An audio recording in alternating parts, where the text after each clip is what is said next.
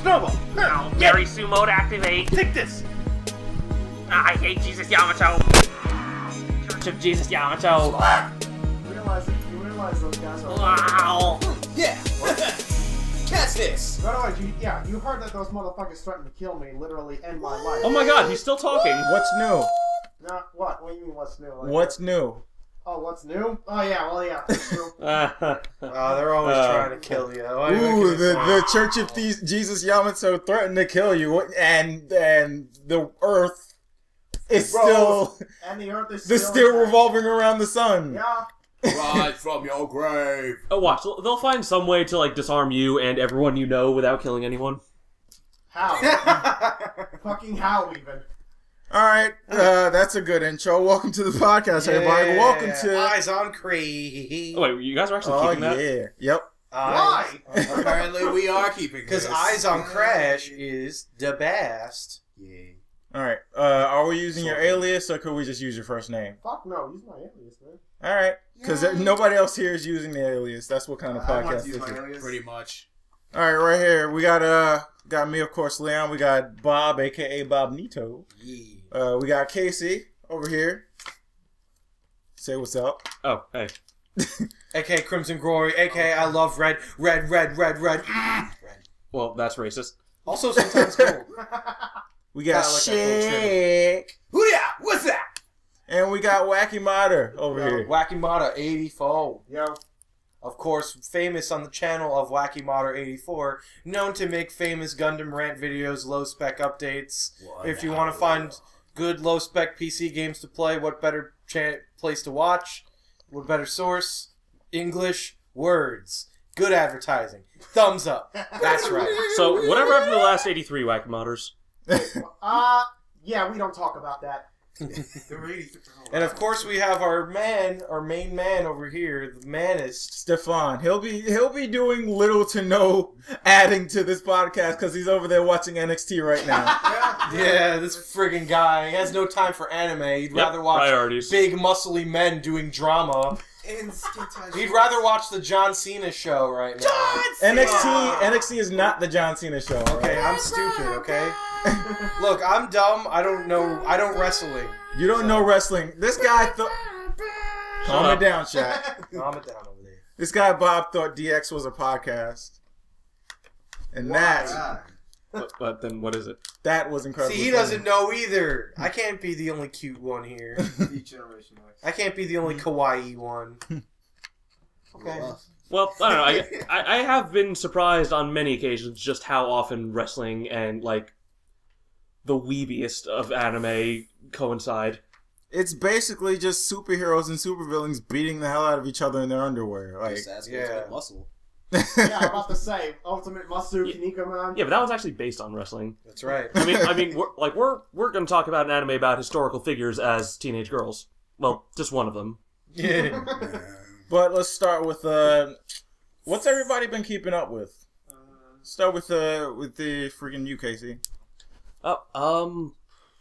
Well, I've been getting Shaq to watch Gundam 00, which somehow he hasn't done up until now. It's amazing. Don't ask.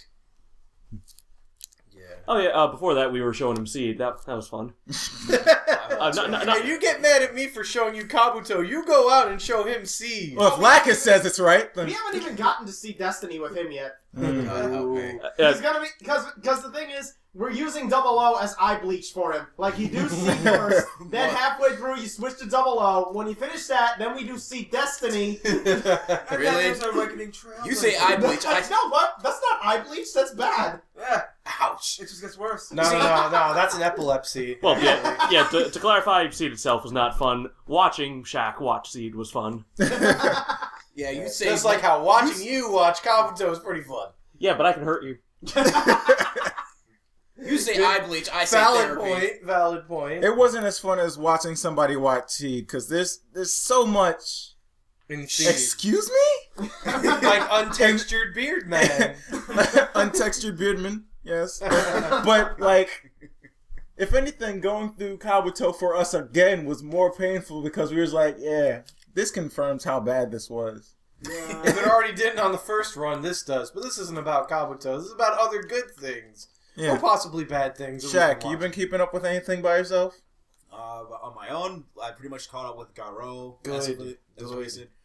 Pretty much the story with, of course, Double O. Which, hey, you call that eye bleach. I call that mental therapy. And just to clarify, he's talking about Garo. No, by bleach they mean like getting all the filth out of your eyes. Yeah, and the filth out of my head, so I can fucking forget that anime. And to clarify, it's kind of a weird phrase, but yeah, that's pretty much what eye bleach is. Well, there's a subreddit for that too. To clarify, Literally, to clarify, no, you know, I believe you. Just continue. All right, to clarify, he's not talking about Garo the live action. He's talking about the new anime that came out not too long ago, which is pretty good. Really good. Yeah, I'll get around to that at some point. And actually, the artist of Shaman King does it, so if you like Shaman King, you should watch this. If you like Shaman King, you'll watch it and be like, this is Shaman King? This is that guy? Because he's so different now. It's so different because it harkens back to like those pretty much closer to Cash and Sins than anything else. That's the best part of it. I feel like it has kind of more of a Berserk vibe to it, only a little bit more like bright. No one else cares about wrestling. Besides, Or at least, at the very least, keep it down with your wrestling over there. Do you see this kid over here? He's doing like freaking hand gestures, like he's watching it. Let him mark out over there in the corner. Honestly, I'm pretty sure you know it's Sankar the Great is better than any of these wrestlers. You meant Callisto. Calypso. Anyway. Oh, Sin Cara, which is Spanish for botch all the time. The old guy got quit or fired. The guy's doing well. Sin Cara the second. So Sin Cara the first was killed by Ogre, and then. Wait, what? All right. What? Ogre for Tekken. What the fuck? Ancient ogre. That's a Tekken joke. Yeah. So I don't even know where this is going. Yeah, really. I mean, like Sin Cara's mask, the past Sin Cara's mask was actually magical. so. this isn't about wrestling, though, I guys. played by Hunako. Why Why we bring this guy? Why did we bring him? Why is he here? He's derailing everything. That's what I always do. All right, Stefan, put on both your headphones and keep quiet about your wrestling. Yeah, you guy. I wanted to say what animes I kept up with. All right. Okay, Stefan, what'd you keep up Do you with? want to contribute now? John Cena's not an anime. Yeah, that's right. Even though he is very kawaii. Seiya? Saint Seiya. I think that's an anime. Get to Omega already. It's good. It's okay. Let him finish. Asgard arc. What part? Oh, you finally finished the The Sanctuary. I don't know, I finished it up like 2 years ago, but I got stuck on Asgard. Asgard's not good. You should have just skipped it. I can't skip. I'd skipped it, and then I don't miss anything. Yeah. Then I watched a little bit of it, and I was like, and then I was actively watching. I was like, is this important? And then I went and looked. I was like, oh, it's not. Fuck it then. Then there was Durara ×2 or whatever it's called. That's good. I picked up Steel Jeeg. Lots of stuff. Yeah. I always pick up a lot of stuff and drop stuff. Yeah, fucking. Who out of all of us have seen the new Saint Seiya movie? Which one? The 3D Out of one? all of us, Yeah. I feel like Yeah. Well, yeah, I was with you guys. yeah, it was me, Leon, Casey, and I think Shaq. Yeah, I was there too. Did you guys see it yet? No. It looks so nice. I wish it would have been longer. I wouldn't have mind sitting through a 2-hour fucking Sanctuary movie. Pretty much like. But Yeah. I feel like some corners were cut, but it was really good. this is a really good Well, it like was really cursory, really good cursory jump into Saint Seiya. Like if you really just don't want to the like fight scenes are definitely a lot more flashy. And I love fucking Disney villain ass fucking Cancer. Wait, That's the thing about it. It's That's what just happened to Cancer Death Fest? Oh my god. Like they enter his temple and he does a fucking song and dance with all the faces fucking singing and shit. What about the Gates of Hell? The fight at the Gates of Hell? It's pretty accurate. That still happened. Well, It happens. On Gates of Hades. Except it's more like Cancer gets his shit washed, and instead of like it being like The an waterfall action, scene? instead of it just there's no waterfall scene either because the girl wasn't introduced because it started like directly at the beginning of the Sanctuary arc, so they didn't have time to introduce all those characters. So, But yeah, like I said, nice cursory like jump into Saint Seiya. the Don't damn near throw Disney fishes style. off waterfalls. Where are those fucking prayers coming from? Oh, handled it. Ah, splash. yeah, I never got around to watching The a lot Sanctuary of- arc is now up on fucking on Crunchyroll, so you can watch it now. Well, yeah, just any of the old stuff. I haven't gotten around to watching a lot of the classics, but yeah, just jumping right in. It was a beautiful movie. Mm-hmm. Oh yeah.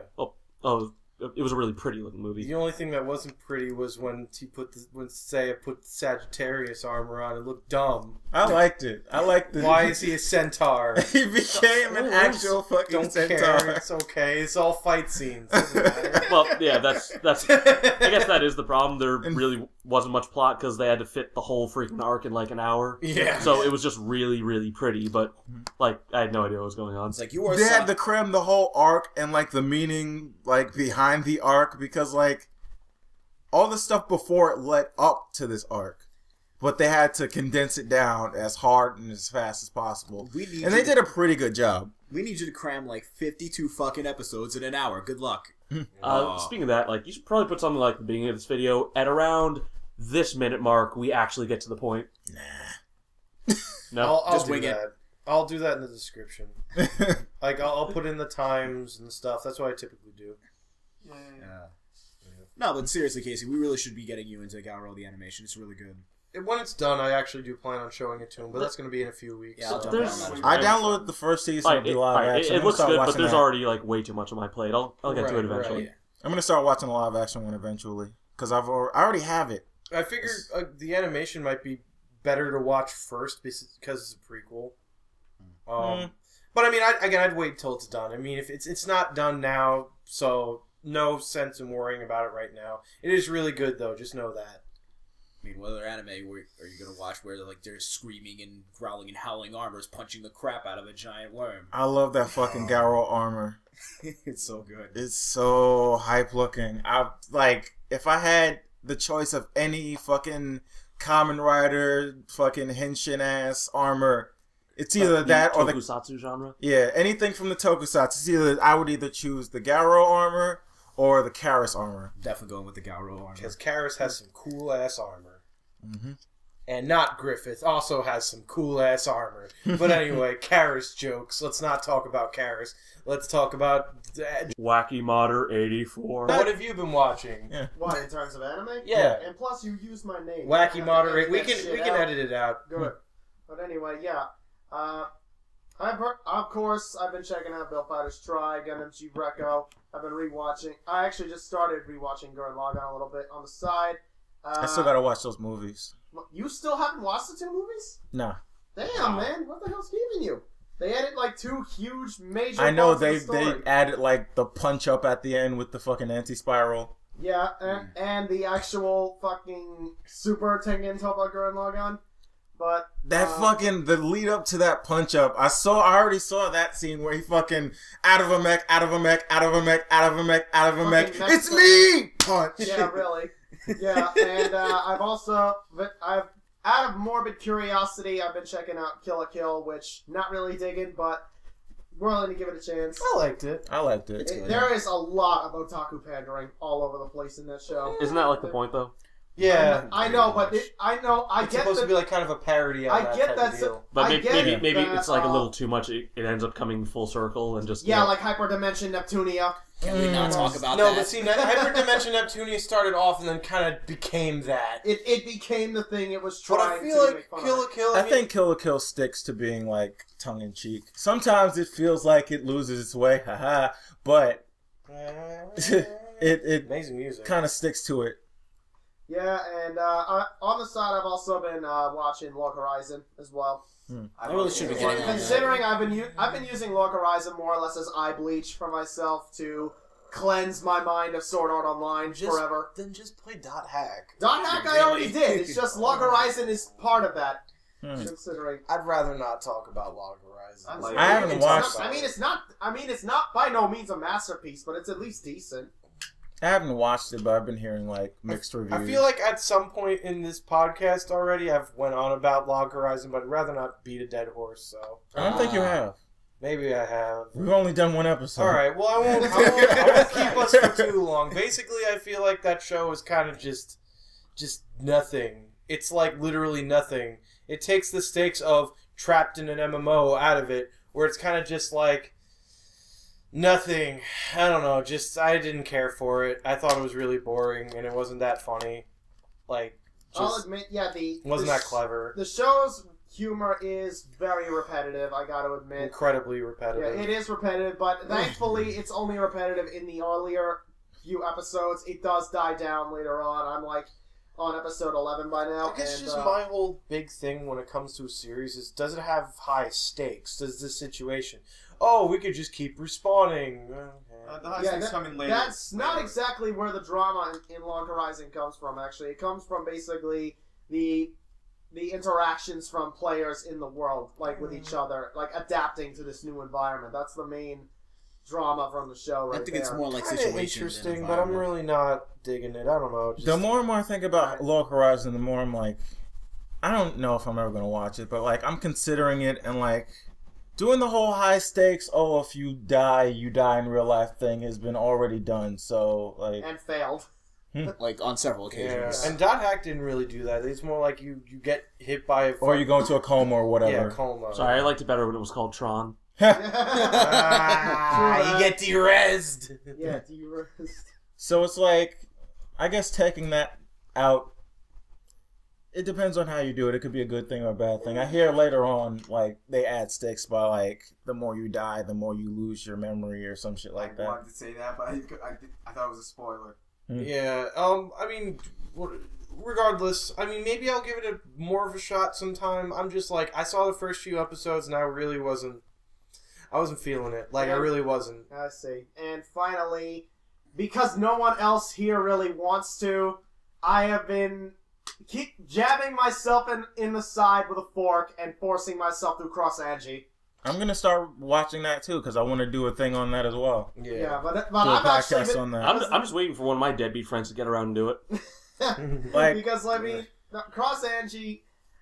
The funny thing about it is people have literally been saying it's actually starting to get good when in reality it's not. It's just, I mean, I'll admit it's a little more focused than the previous episodes, like from the beginning where it was just nothing but Yuri all over the place. But now it's not. Now it's just kind of... Maybe it's not getting good. Maybe it's just getting better than terrible. It's just like I guess that's a good way of putting it, but like it went from terrible to just bad. you could still have a focus and it'll still be shit. Yeah. I mean, for Christ's sake, the main villain, whose name is Embryo, is voiced by Rala Crusade, literally the same voice actor, and his ambitions literally mirror Rala Crusade's at the same time. And on top of that, there's this other rival enemy mecha that, while Angie herself has the Vilcus, which is strike freedom, more or less, this bitch, which Mr. Argyle, our friend Pat, who pointed out who looked almost identical from a hentai he knew. That bitch apparently has a mecha that is more or less infinite justice. So yeah, this is more or less just Fukuda and the writer of Cross Angie going on a fucking dick waving contest. I mean, this is At this kind of point. why I really don't want to watch this So because many like the references art to style games. itself is The art style and its direction are just Really? sickening to me. Oh, wow. It just yes. The art's alright. It's just the grossness. Yeah, I mean, it's no, their art's better than alright. Their art's pretty good. It's just what they're drawing. It's just Right, literally right. more of the same. If I'm gonna watch Seed, I'll watch fucking Seed. This thing looked a hell of a lot better than Seed. Oh, yeah. Visually, at least. Not really Visually, fair to but say, the concepts though. are the same. Because Seed came out in like 2001 where digital animation was Three, just actually. starting. Just started. Well, it came out here in 2003, but in Japan it was... Japan was actually 2002. But it just yeah, seems you like you were right about Yeah, that. around that time Around that period. time. It's around when digital animation was kind of starting, and it was a little sloppy, but it's not really fair to say. For that time, it looked pretty good, Well, considering that they just like how often they cut corners with that show, like more than a show made in 1979. You can only make so many excuses. I guess. Let's not forget the fucking AC remaster, which actually looks worse than the original. In some ways, it does. But More panty shots for everyone. Oh yeah, no, More that's definitely Some awkward I'm fucking still switching having a hard time between thinking frames. if like that show used more stock footage than Gundam Wing, not counting Destiny. It does. I have analyzed the two. Gundam Wing is more neck and neck with Macross 7 in terms of stock footage, but Seed and Destiny, both of those are literally on par with Sailor Moon and Scooby Doo at this point. It is really that bad. I kind of just want to see a Gundam flying down Infinite Hallway. Yeah, really. Passing by the same space tree. I wouldn't be surprised if that actually did happen. Wait. Another scene uses that same footage, but it's a blue hallway, this time with a red tree. Yeah, really. No, it's not a tree, it's a control tower. Oh, yeah, really? Actually, at this point, is this just going to be like a separate podcast? We've gone on for like 20 minutes without getting to the point. Well, this is the intro. Yeah. 20 minutes for an intro? Yeah. Also, I mean, I'm having fun here. Just this. what is the anime from your new, your lovingly named new top fucking Mary Sue? Gary Stu, whatever. Oh, you mean Mahoka Koko no Rotose, the anime? Oh my god, That's not a real word. Where's Okay, excuse me. English? Okay, excuse me. I will translate it to your non-weeaboo language. Yeah, it's called English. The Irregular at Magic High School. That is the English name Oh, don't watch that! Okay, of it. Okay, and immediately all right. Bob That knows is what I'm talking English, about. but that wasn't grammatically correct. But go on. That immediately Bob knows what I'm talking about. So I'm clearly just he's gonna heard of stay it. out of this now. Clearly he's heard of it. I'm gonna stay out What's of the this Japanese now. name again? Mahoka Koko no Rotose. I watched the first episode of That that, sounds and like the a second mouthful. that I did, I was like, no! Hey, No! Bob. All right, explain to us about Magical Coconut High School. I read I'm calling it from now on. Alright, so let's get to the premise. What's it about? No, honestly, it's just, to be honest, it's hard to really sum it up because the way it presents its story is, with the exception of Tatsuya, the main character himself, everything else around him is just exposition all over the place. That honestly doesn't even make much sense. Like Tatsuya is this like, basically, for lack of better words, the god of his world he's in. He invents all sorts of new magical... The thing about that is, in that universe, magic and technology are kind of synonymous at that point. Okay. Where they literally have these devices called CADs, which can, like, do all sorts of, like... Which, more or less, can be programmed for all sorts of magical types of uses. And Tatsuya is more or less like the Jesus of that world, which he literally ends up creating the power of flight in about a third of the way through. But my point is, this motherfucker is the worst. I mean, I know Shadow used to be on top for now, but no, this motherfucker drop kicks Shadow in the face. So he fell through the planet's atmosphere and survived? Yes. No, literally, the thing is, Tatsuya... To be fair, Shadow the Hedgehog did that too. The thing about that is, literally, anyone associated or is in proximity of Tatsuya cannot die. If you die, if you are murdered, if you die of natural causes, he will revive you immediately. You have eternal life as long as you are associated with him. And on top of that, every woman in like a fucking 10-kilometer radius wants his dick. Like literally, like for Christ's sake, yeah, most especially his sister, might I say, Yeah, who calls figure. him by the words Oni-sama, which disgusts me way more than just Oni-chan. Because it's like the bitch worships the fucking ground he walks on. And on top of Hello, big dick OG brother. Oni-chan! No, but that's the thing. In the second episode alone, two girls who are not even related to him call him Oni-sama just because they hear his sister calling him that. And Tatsuya says like, dude, don't call me that. Why are you calling me that? I don't even remember But that. literally, whenever his friends are walking down the street with him, all they do is just praise the ground he walks on. And literally, they hype this motherfucker up with this villain who looks 95% verbatim to Suzaku from Code Geass with red hair.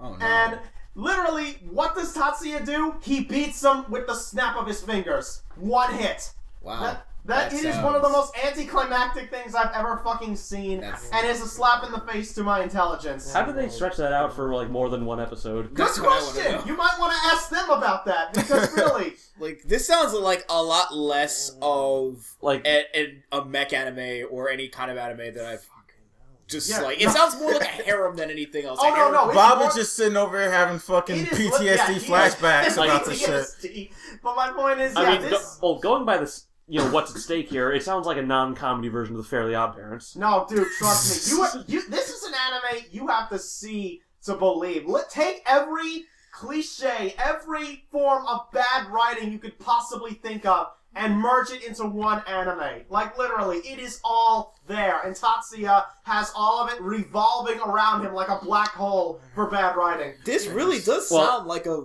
comedy. If he It's wished not, for it, though. Timmy Turner could have that too. I know, it sounds like it would be a fantastic anti-classic, but it's not. It really isn't. This isn't Valbreak the Liberator, okay? This is some legit bad shit here. Are you done having some PTSD? Do you Team like Flash the Dust show? Mom? Well, you're a pretty big fan base, aren't you? Why are you that big? Stop liking the show. It's... I'm not. Did I say I was Stop, liking that show? no. He's talking to people who actually do like Why this do you show. like this show? Oh, why do you? Why do you like this Stop. Wait, Just Bob, turn are you talking to the viewers? Stop it. Wait, they can hear us? They can... Yes, they can. Oh shit, people are listening to us? Bob, Stop. Stop watching for us, man. Bob, Okay, Bob, Casey, it's what the hell okay. do you- Just calm down. What the It's hell not do you this- think that ball on the Pretty stand serious, is, Shaq. Casey? Yeah, I think he's gone. I think it's What pretty exactly do you serious. think that is right in front of you right now? We're done talking about this show. I don't know, it doesn't look like anything. You kids better stop doesn't watching the show. Before I give you an angry letter. You don't want that in your mailbox. I'm What are you gonna do? Put I'm gonna fucking tell anthrax in it? I'm gonna tell the principal on you. I'm The just principal saying, will that's what know. he's implying, like the tone of He'll No, see. he's implying that he's literally going to write them a really stern letter. a stern letter. The principal will see your letter and you will get suspended for a day. For watching a terrible, terrible show. Stop it. Just stop what you're doing. No incest, no more. Just stop, please. Oh, I thought you were Thanks. talking about this show. No, it is. No, Mahoka, Yeah. that's all it is, basically. It's, No, I mean, like, he was talking about this podcast and how terrible it is. Oh. No, he's talking. Wacky Modder 84. You almost caught yourself on this show. He's talking about Matt. Stop saying his name.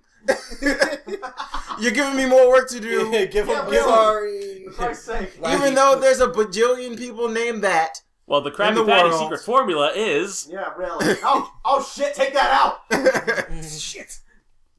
Fucking Krusty Krab Alright, Incorporated will let's sue us for move fucking away from infringement. Malka. Because All right, Actually, enough fuck that kayfabe. Magical Coconut High School. Let's Yeah. get into the main event. Yeah, main event. Yeah. Fade Zero. Oh, is Stay that what this is tuned. about? Yeah. Yeah. And transition.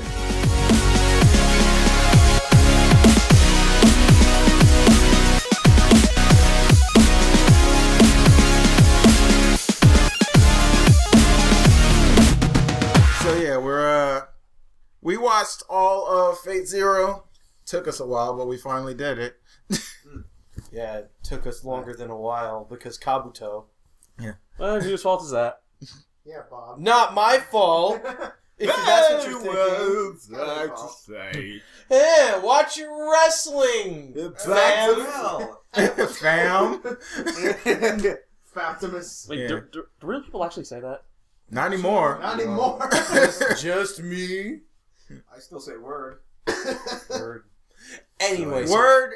Wait, no, are we still using, like, that guy's alias? No. no. Oh, wait, so he... Oh, you're gonna have to censor that out, too. So we have two reverse secret identities going on here. This is getting confusing. This title shall be named censorship. From this one on, you will address me as Ceviche.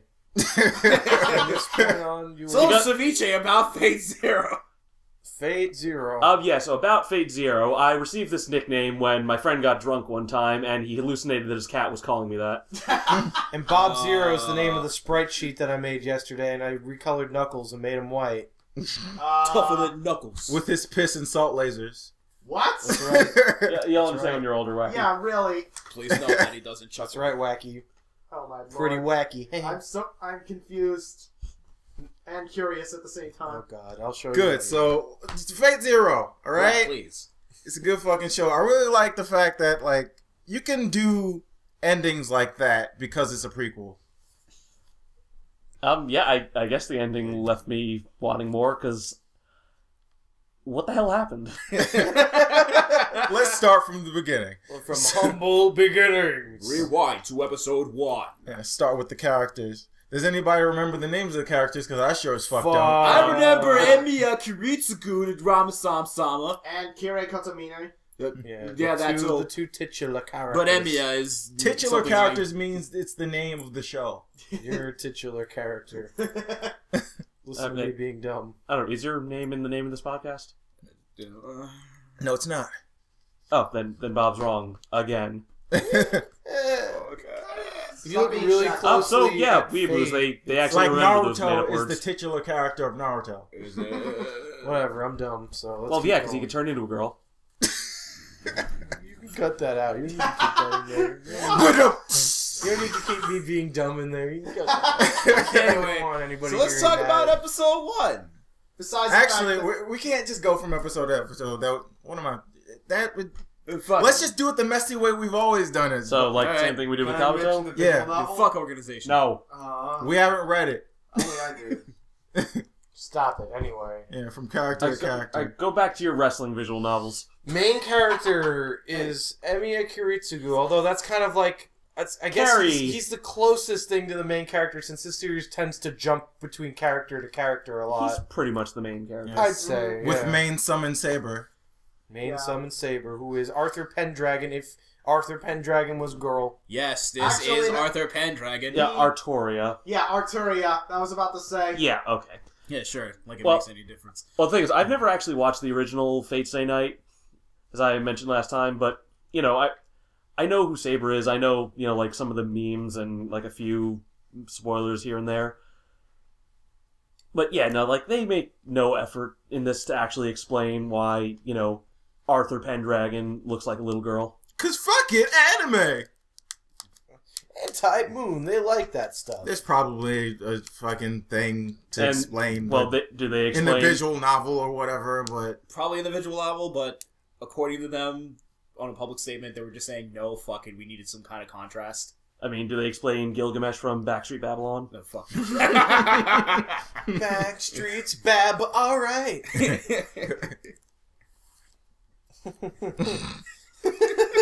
Alright. So Emiya is a mysterious man who he's called the Mage Hunter. He goes around killing all sorts of mages because fuck mages, in his view. Even though he himself can do a little bit of magic, such as time slowing. oh yeah. By the magic. way, I don't think I have to explain this every time, but fucking big ass, fat ass, fucking giant ass spoiler alerts Yeah. I'm throughout this entire second half. I think Yeah, I'm just really. gonna put it all caps in the description. So, like, spoilers. Just don't watch if you haven't seen it. this is for the people who pretend they can't read. So Yeah. Or the people who are too lazy to watch, and maybe we can convince. Hey, maybe you should watch through the powerful use of spoilers. Anyway. trust me, it's still worth watching after we spoil Yeah, the fuck out of it. Right, so Emiya Kiritsugu, the mage killer, mage slayer, something like Mage that. killer. The mysterious mage hunter with the kick-ass gun Yeah, he starts out mysteriously. Guns. So yeah, his whole thing and his is dead eyes. hey Harry Pothead, abraca gunshot. These bullets are basically made it. from my ribs. I could literally suck my own dick. Yeah, also there's an abridged series for it, Fate's Arrow, it's hilarious. It's really good. So basically, So yeah, he's just no nonsense, just get the job done. He can use magic, but he realizes, you know, you don't need MP for bullets. And super contrast to his summon saber, who wants to do everything by the books, fair duels and whatnot.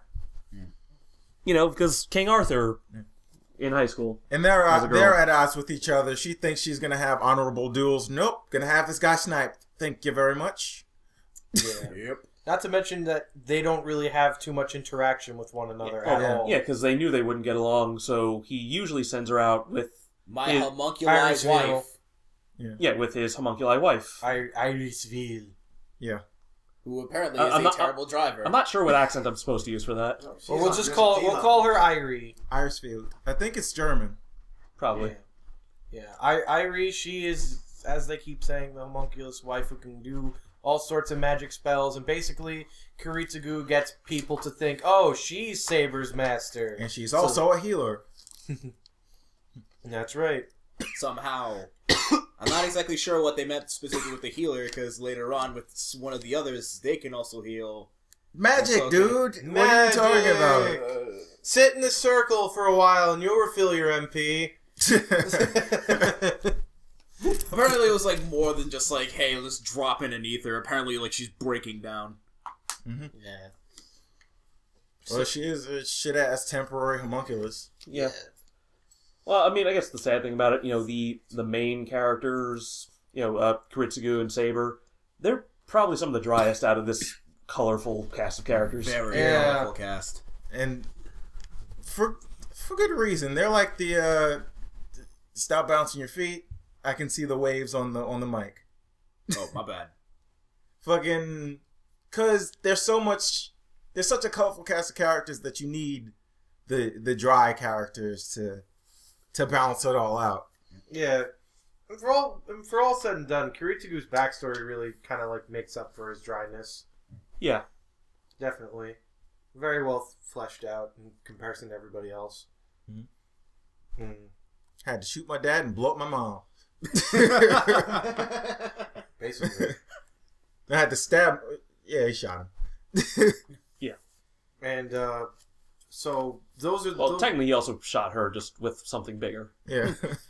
Yeah, and Saber fights using an invisible sword, Excalibur, which turns visible when she's ready to just nuke something.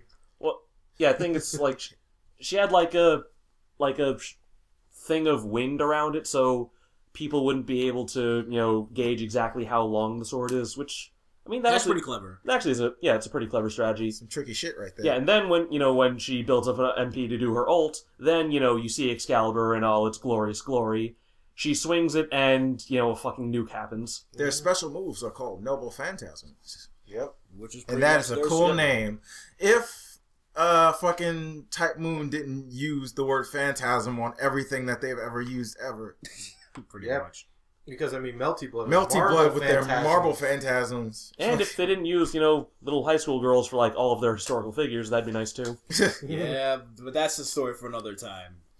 So, like their spin-off game. It wasn't all their I actually browsed the wiki a bit. There's a lot of characters who have the exact same design as Saber who should absolutely not have the design of Saber. I mean, we should probably mention that. So, like, me and Casey, eventually, Casey brawls at me around from time to time, but he'll watch me play Fate Extra, and apparently Nero just looks exactly like Arthur Pendragon. Yes, Emperor Nero Claudius Caesar Germanus, who, as you may recall, is not a 16-year-old blonde girl, is now a 16-year-old blonde girl. And fucking Archetype Earth, fucking princess style, fucking Arcuate Bernstein, or whatever the fuck her name is, from Tsukihime, looks just like Saber. Yeah. Only with a white dress. Yeah, sure, why not? It's like bigger and look at me, I'm a god. I'm a god, princess vampire. Like true apostle. I mean, she's pretty and all. Just why is King Arthur that? Yeah, it's all about. I think Type Moon's like my art battle style, waifu. Type Moon's art style kind of like blends together. I mean, heck, even in Garden of Sinners, freaking Shiki, she looks like black-haired Saber. She does. Thank you. Stefan with the assist. Except she wears a kimono and uses a dagger. Has black hair, but same exact face. Well, Same no, face. well, that's just the art style melding. But I mean, with Nero and this one, it was like one of the other Sabers who was like a samurai. A Japanese guy from Japan is also the exact same design as Saber. Oh my god. Like, not just similar, I mean, Verbatim. yeah, like the 16-year-old blonde girl, with her hair tied in a bun and everything. Like, it's pretty much verbatim. But back to the characters. Who should we introduce next? I think we should talk Who was the about second person to be introduced? Kirei I'll say- Kotomine, I think. I say we leave Ryder and Gilgamesh for last. We're gonna do it in order. Yeah, we're going to do it in order. Kotomine was introduced next because that was when Tosaka, who's also another player as well, so I guess we'll get to him right afterwards. Well, I thought I said we were going to save, that guy for last.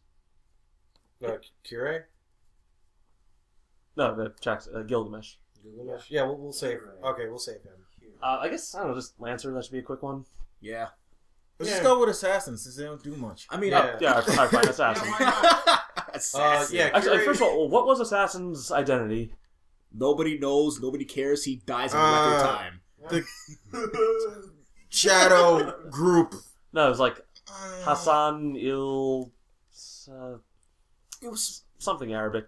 Well, no, he was probably someone really important historically. Or maybe a group of people important, like Yeah, the original guild of right, that's what it was. Hashins or something. Yeah. No, the thing was that apparently, according to the wiki, is like it actually was supposed to be one person, but the guild is with him, so the guild also counts as one person. Well, no, he was like a real life legacy character. Like when he would pass on his title and his name to his successor. So when Assassin, the servant, appeared in Fate Zero, he effectively had all of the identities. Mm-hmm. So that's why there was a whole bunch of them. Like it was actually a pretty clever plan at first.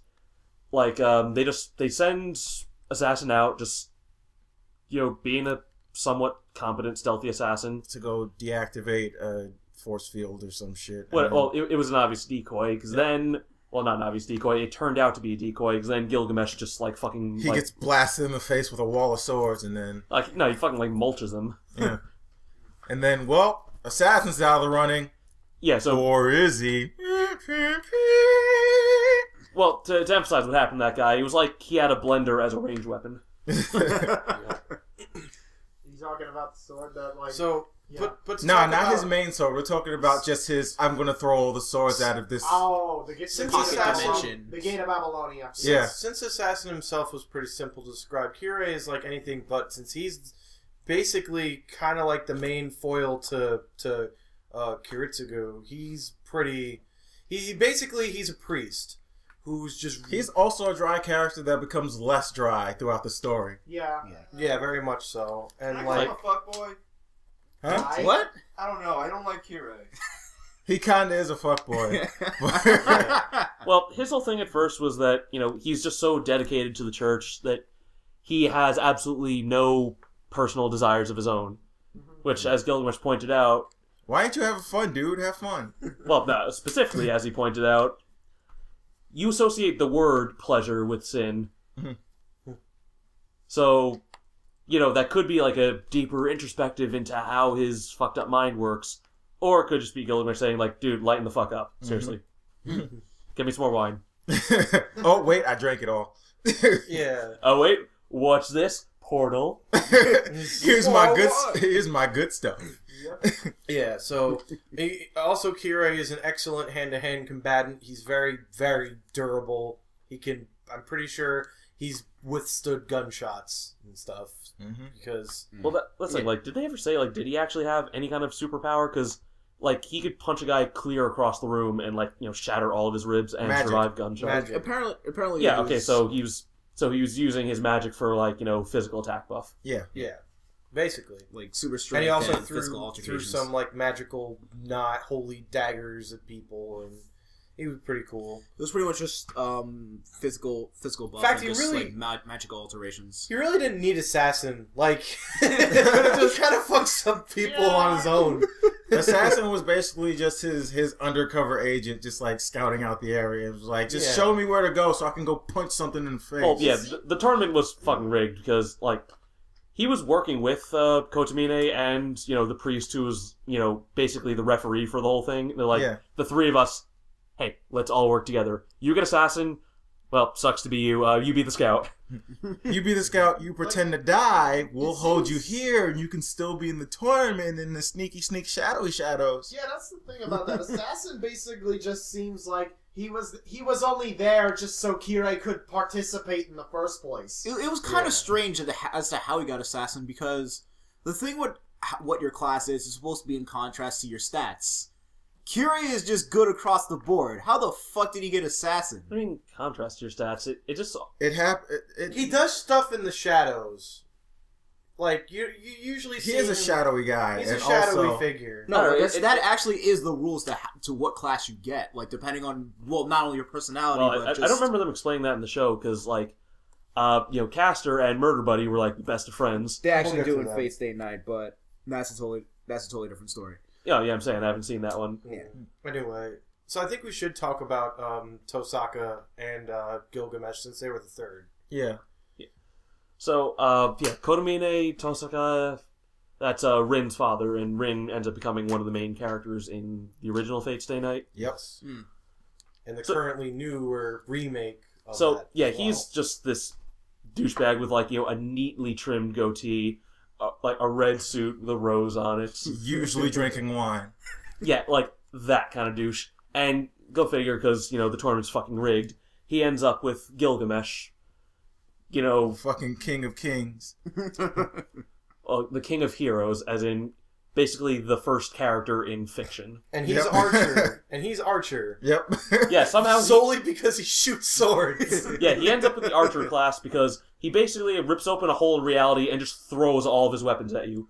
But he has so many weapons, and they're so fucking potent, it literally is like a fucking blender as a range attack. He just mulches things. He just opens up his warehouse of swords and just shoots them all at once. Also, sometimes... Just shoots a bunch. Sometimes he flies on a giant mecha air throne. Yes, he has a jet throne. How he a golden jet throne. I'm not sure how he got it, but I'm not going to question it. I'm about to say, are you questioning Gilgamesh? Maybe the Tosaka family are just that rich. No, I'd like to think he had it since the beginning. Yeah, I think that's safe to assume. No, Gilgamesh said it was his. Yeah. Yeah, like it was called the Vamana.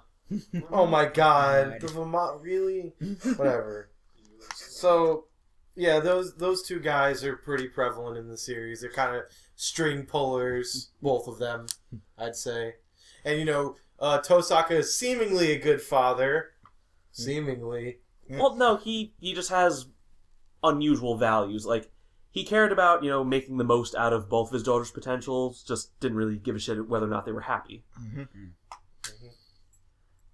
Yep, so... which, again, like, that's, the contrast to another character. Yeah. Mm-hmm. Gilgamesh, he's just this, like, hilariously overpowered, lazy piece of shit. He's a fucking shit ass. He just... Yeah. Like, he spends most of the tournament just lounging around getting drunk. And I hope you hide your wine. Oh, wait, it won't matter. He'll find it. And tries not to exert... He exerts himself as little as possible. Like, he ends up actually hanging out with Kirei more than Kotomine, apparently for the sole reason that his wine was a little bit better. Yeah. I mean, And then he's like, hey, I'm an asshole. What if you tried being an asshole? Most of his scenes were him just laying around on a couch in fucking normal ass, normal from him, street clothes, drinking wine, and just leopard skin pants. And just fucking chopping it up with Kirei. But just pretty much just all he really does, just sit in the back, just pretty much talk about, like, guys, I don't know what you're worried about. It's me, Gilgamesh. I'm gonna win. Just kind of... I'm gonna win. Just trying to get... Say his name again? Kirei? Just trying to get into Kirei's mind. Just basically being his therapist. But, like, backwards. Yeah. Like, instead of making you better, he makes you worse as a Come human on, being. live a little, have fun. If you want to kill people, then so be it. Come on. You know what you should do? You should stab... you should stab Tosaka. That would really be fun for you. Go ahead, just do it. Stab your mentor. Well, the thing is, though, like, because Kirei has just absolutely no fulfillment in his life, eventually this actually starts getting to him, because, like, he has absolutely no fucking idea what to do. He's a liberal arts major across the board. Yep. Like... Well, Assassin's dead. He realized, wait... You're out of the tournament. I I could kill you right now. But... Tosaka's kind of boring, and, we could transfer to other masters. So, just a thought. Just a thought. Yeah. So, yeah, you realize apparently the only thing he actually, finds enjoyment out of is, just betrayal, murder, and just people, just having a bad time. Generally people's misery. To which he drinks from their tears. Yep. Oh, does he drink from their tears? So, I guess we probably should have gotten to the other ones before getting to this point, but yeah. He ends up, he stabs Rin's father, and since, he's missing a servant, and now Gilgamesh is missing a master, he becomes Gilgamesh Master. Handshake. And so we can lead this into fucking Black Knight. Kariyamato, who best. is from the Mato clan, I'm pretty sure they're called, right? Yeah. Though he left because, for good reason, because they're all fucking terrible people. He's like, hey, I kind of don't feel like being terrible, I'm out. Yeah. So, basically, he finds out that Tosaka gave one of his daughters, Sakura, away to the Mato clan. And he was like, what? Why did you do that? They're gonna touch him bad with the bad worms. I mean, like, which really was an appropriate response because this guy is like dripping with evil. He's like, well, you know what? I really only have enough time to raise one daughter properly. So, hey, who wants a daughter? Like, like this old man looks like one of the evilest old men. Yeah. The first time he comes on the scene, you're like, yep, he's evil, he's bad, someone should probably kill him immediately. Like, he looks like an older, more evil version of Emperor Palpatine. Like, he's Emperor Palpatine on crack. Just put the hood on him. I got a pretty good example, even though I don't know if you guys all watch Basilisk, but he looks like an evil old person who came from Basilisk and accidentally wandered his way onto the cast of Fate. Because that show has some evil ass looking old people. Yeah. I didn't watch the whole thing, but I know this. Episode 1, you know this. But anyway, so Karya is, he's a nice guy. He's looking out for Sakura. He doesn't want her to be touched by the bad worms. And also becomes bad to the bone. The evil magical bad worms and bugs in their basement that she has to be sitting in a pool of. And he's like, no. Being thoroughly violated by. Yes. He's like, I can't do this. Don't involve her. I'll do it. Oh, really? You want this? You don't want this. But I do. I'll take the magical I'll take the bullet for this one. I'll take the magical bad touch worms, and then I'll get you the grail, you old evil fuck. Wait, you're gonna get me the grail? Okay, dude, by the end of this process, you're gonna die within 3 months. And by the time the grail starts, you got about a week. You're gonna fuck this up. So basically, he eventually has Makai insects living inside of him. And he looks like shit. Like shit. Terrible. He looks like a shambling white-haired mess with a milky eye. Not to mention the veins. Yeah, his veins are like, popping out everywhere. Yeah. Like, they exude insects. Yeah, randomly I thought bursting. he looked pretty cool. The veins aren't even going. That's just the worms crawling through his body. Yeah.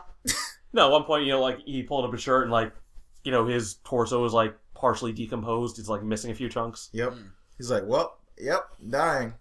So, which say it's really quite thoroughly appropriate for Berserkers, Master. Yep. The best. Wish he was in it more, but you could tell by the graphics that he was money intensive to put in the show.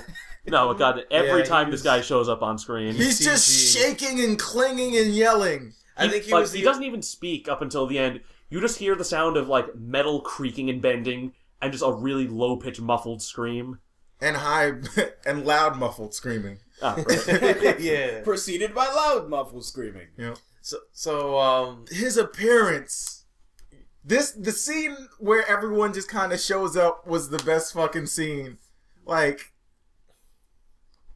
It starts off with Saber and Lancer just fighting it up, and then all of a sudden, Assassin's kind of on the perch watching everybody. And then Ryder shows up like, there's a fight going on!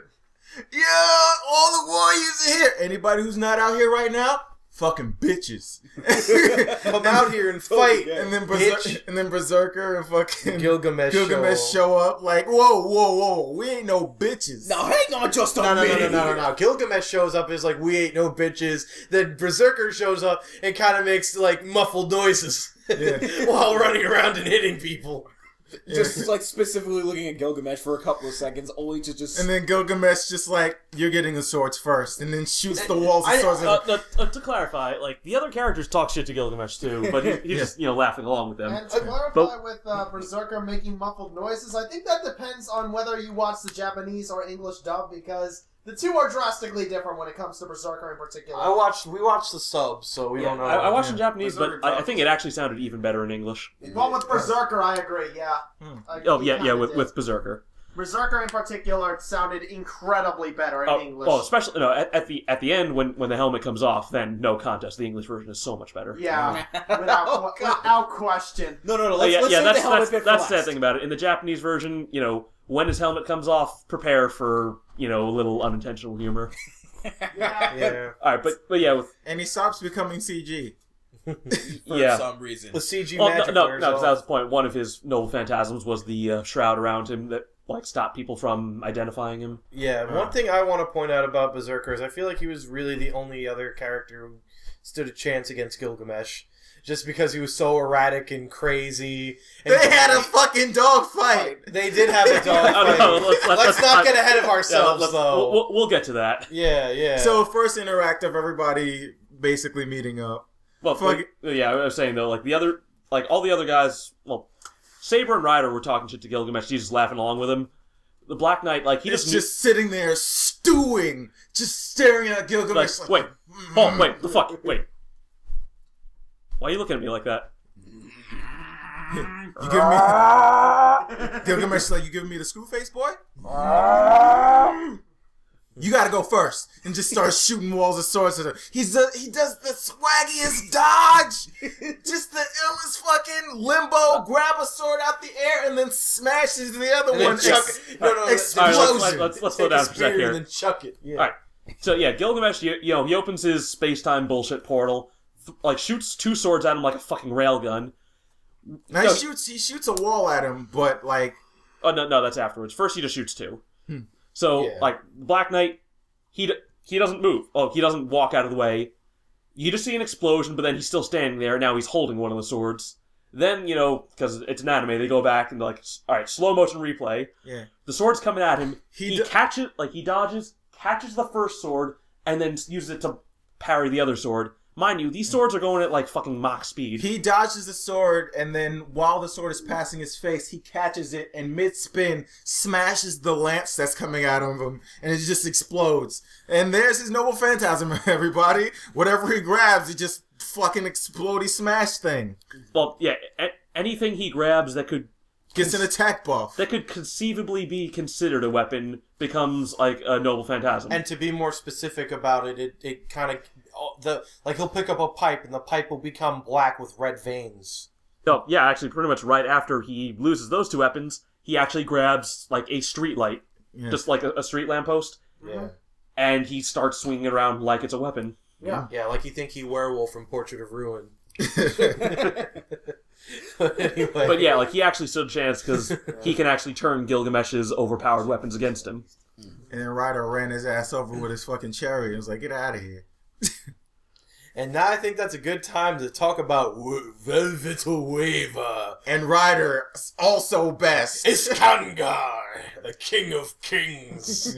Oh, King of Conquerors. King of Conquerors. Well, whatever. Alexander the Great. Yeah. Who apparently is huge when he was supposed to be small. We've discussed this with Saber already. Yes. So, Backstreet Babylon.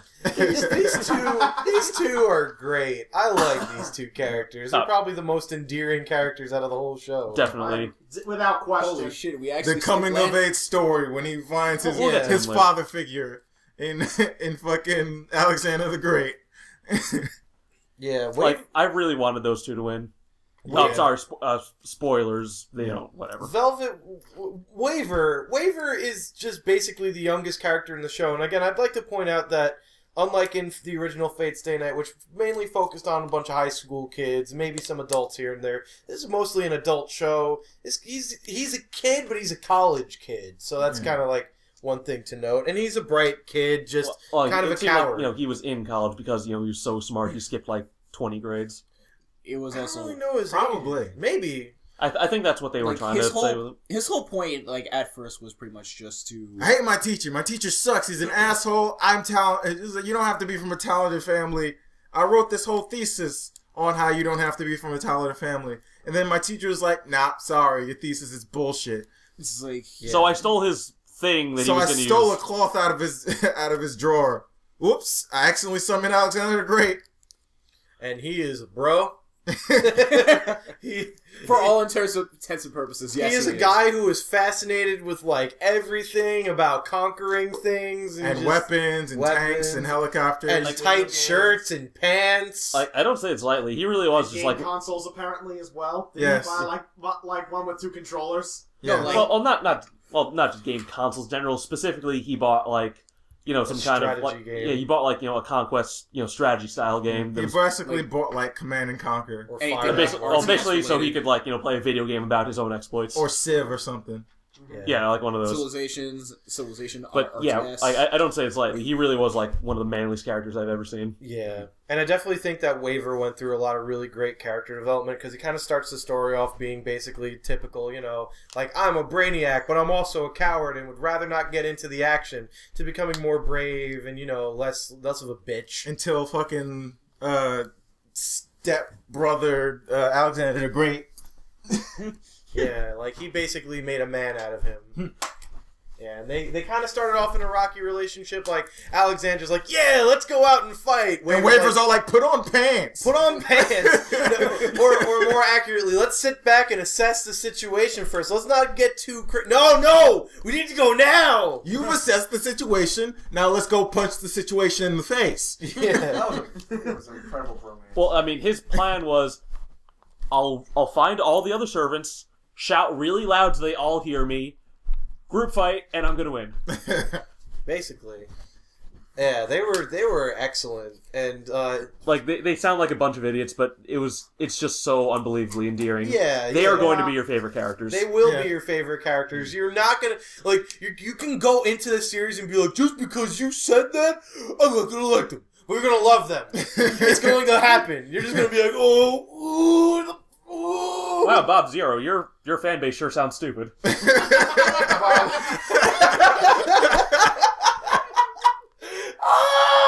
Don't bring I already brought it up earlier. Whatever. and the feels. The feels. So, but let's. Wherever you tell everyone of my greatness, and you make sure they change those history books to tell them I'm not short. Yeah. Waver grew up well. He definitely did, and he also was great at hypnotizing people. And he hypnotized some old people, and then they eventually stopped being hypnotized. It's like, we know you're not our grandson, but you can stay anyway. Our grandkids don't come and visit us anyway. Those little shits. Like, you don't need to hypnotize us. Just we have attention now. Yeah. Oh, that's the sweet old people too. Just everything about these characters was just so wonderful. Yeah, they were definitely the warmer side of this series. It's actually pretty dark. Speaking of which, then next, do you want to go into the darker side? I mean, we could talk about. Let's save him for last because he was actually the one that got the last by episode 2. So basically, also we have freaking Lancer. Yep. Who pretty boy Lancer. No, I think I liked him more than most people did. Yeah, like he really wasn't. Everyone keeps saying he was just like the useless filler character, but he actually says what his story is and how that's parallel with what's going on. Mm-hmm. His for the series, Lancer, he's the servant of Waver's teacher, which we're not going to say because I can't fucking pronounce his name. Just look it up. Look it up. It's Waver's teacher. We'll keep saying that. Waver's douchebag teacher. It's 5 words, like the syllables in the double digits. Go look it up. I mean, it is pretty interesting to know that just Waver pretty much did shit on him for actually proving his thesis wrong. Because he did actually summon somebody. Yeah, boy, was he... Despite not being of any sort of royal heritage. Boy, but summoning somebody for the Holy Grail War kind of... It's both your stats and also right place at the right time. It's not always if you're the most powerful mage. Yeah, well, his point was like, if I'll win, then I'll prove that, everything. But he definitely got further than him. Yeah, he definitely did. Oh yeah, Lancer was Diamond. Diramond. Diramond. I don't know the full name either. Unfortunately, he's, I guess, not a very well-known historical figure.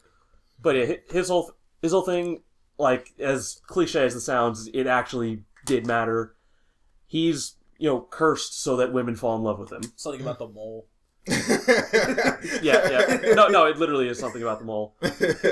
No, because, back in his actual historical period, that was the whole point. He ended up in an affair with his lord's wife, and that ended up, getting everyone killed. That beauty mark right in the eye, it just attracts them. It just pulls the bitches in.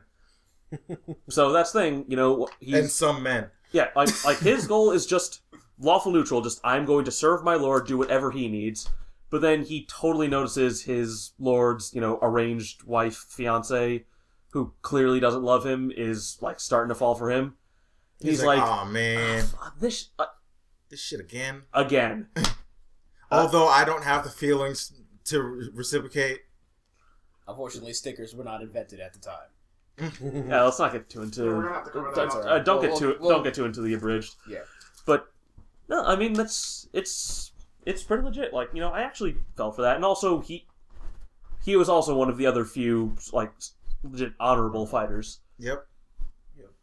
Yeah, because everyone else was doing all this wacky, crazy shit, It really was kind of sad. or to see. being lazy. Fuck, like He has some Gilgamesh. trick ass shit going on with his yeah, but that with was, his lances, but that's just tactics. That wasn't. yeah, that's at least actually in a fair fight. That's skill, not shooting the guy in the back before the fight starts. One of my lances goes through armor, and one of them makes unhealable wounds.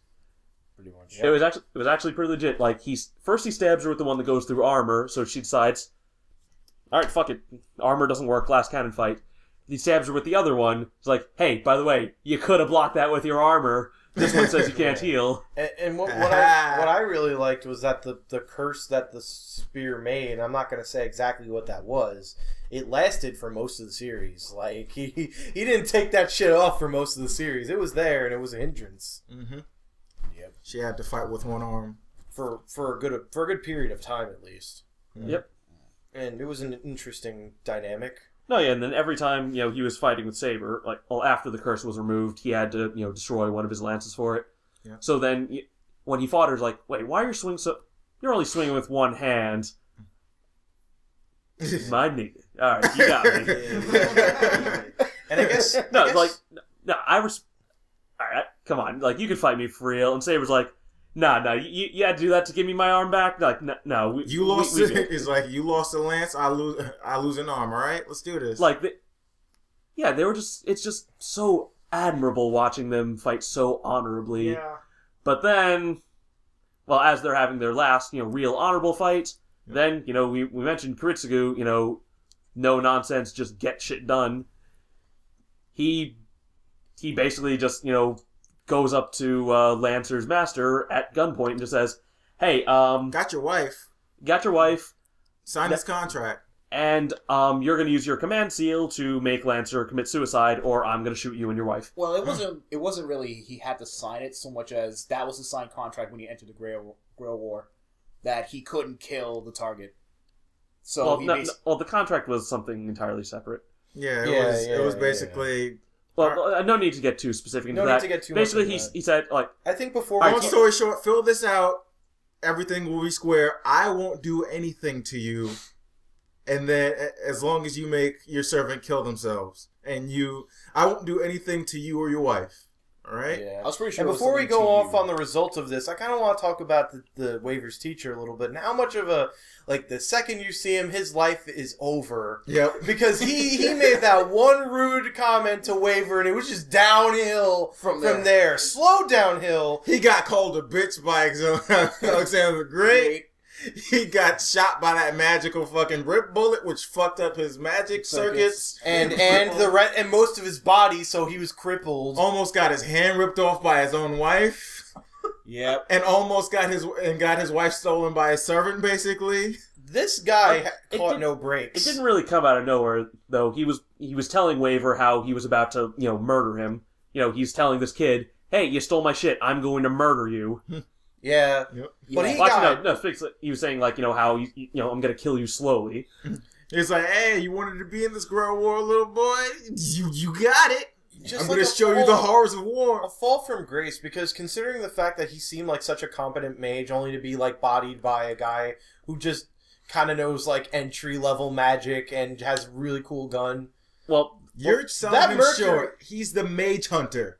Yeah, it's true. I wouldn't really say fall from grace. He's just, he's a good mage and all. Just if anything, he got bodied because he was underestimating. That's the point. His cockiness got the better of him. Yeah. Which that's how the mage killer works. Oh, you think you're cocky because you got all this you focus, can make bullshit? Well, abraca gunshot. You can make a giant mercury bullet. I'll figure you out. He's like, you making fun of my machine gun until I pull the whammy out, and then fucking you block it with your magic and get fucked up. I love that gun. It really reminds me of the caster bullets from Outlaw Star. Outlaw Star, although much more. This is just boom. That's it's almost nothing like the caster guns from Outlaw Just Star. no, in terms of how overpowered it is. Because the caster guns actually like shot magic. This was kind of like a magic feedback loop gun where it like shoots, and then the more magic you use to try to block it, the more powerful it becomes, and then it just fucks your shit right up. I think the abridged actually got it pretty accurate. It's like a vasectomy in a bullet. Yeah, Magical vasectomy in a bullet. Yeah. Yeah, definitely. Cool concept, nonetheless. But you know, he's very, very tragic character. Like I'd say, in terms of just like just everything went wrong for him the second he was a dick. Just karma was just a colossal. Because even being a high tier dick, I don't think half the shit that happened to him he deserved. Really, like not completely. Yeah. Not completely. He was an asshole. It was warranted, like but not to that degree. after the magic circuit fuck up thing, that should have been like That should have been it. That should have been the end. Like, okay, I'm like, okay, I get that. You deserve that for being an asshole. But then the whole arm thing, all right, you can lay off him a little bit. And then the wife thing. Well, it's pretty much like... And then the contract thing is, It wasn't even just that. It's just like, he's also, like, effectively out of the game. And he's trying to go to the church. He's like, oh, sorry, you still got your command seal, so you're still in the game. Can't protect you, sorry. The thing is, well, like, fuck you then. Blah! Like, any other writer could have said, you know, when he got hit by the magic bullet, that would have just fucking killed him, and, you know, he's dead, and, I don't know, like, the wife gets it or something. They basically just kept him around just to get his ass kicked. Yep. Just Even to shit more. upon his life, and then end it promptly. Oh, God, his wife. Ooh. He's like, I'm not gonna do anything to you, I promise. And then he wheels him out into the open, where his assistant shoots the shit out of him. I told you, I said I wasn't going to do anything. I said, I wasn't. Yeah. Contract loopholes. I'm pretty sure, he did effectively kill his wife and then just leave him to die. No, but it was just a really fucked up scene because, well, we don't really know why it was happening at first. Just, you know, Saber and Lancer are having an honorable duel between knights. Then all of a sudden, you know, like, Lancer's eyes bug out and he stabs himself with it. And like his eyes go bloodshot, blood's dripping out of his mouth, and he starts now he's fucking mad. Like, a plague on all your houses. Yeah, basically, like, we were having an honorable one-on-one fight. You and your master are gonna pull this shit? Go fuck yourself. Yeah. Fuck you, a plague on all your houses, and he disintegrates in the hardcore metal fashion. Yeah, no, like it was a nasty death. Yeah, very nasty, and that's why kids don't commit suicide. And guys, none of what we just talked about is as nasty as the caster and his character and his wow, you terrible person. I'm not a terrible person. You can't even lie. I love Caster too. Yeah, Like, alright, he's fucking horrible, but he was barrels of fun. He was barrels and barrels of fucked up fun. Barrels of fun and barrels of children. Him and his master Ryunosuke. Well, no, they never say it like that. It's just Ryunosuke. Yeah, so basically, the murder buddies. So, like, their introduction is this serial killer. You know, he just killed 2 people, and you know he's basically taking his time killing the kid, and he basically accidentally pulls out a page out of like the Necronomicon or something, and he summons Bluebeard. He didn't do it accidentally. It was like, I wonder if this will actually work, and he makes a pentagram with children blood, and then fucking summons Bluebeard. Or Giles Derise, who historically was, you know, a famous murderer and rapist of many, many children. Yep. And I think this series definitely, even if you didn't want to see it, they definitely got him down pretty accurately. And they're just sitting there exchanging murder-killing notes. Fucking children murder notes. Yeah, having a good old time. Like, a lot of the other masters have some kind of serious contrast between them, or some of them, you know, they just can't work together at all, like Kiritsugu and Saber. These two, like, they're just the best murder buddies. 2 peas in a pod. pod. Some great synergy. They just hit it off. He's like, hey, I love murdering children. I love murdering children too. We have so much in common. We're like a hand in a glove. And because it's like such like fucked up imagery, like we watched it on Crunchyroll, and I definitely see that they cut certain parts.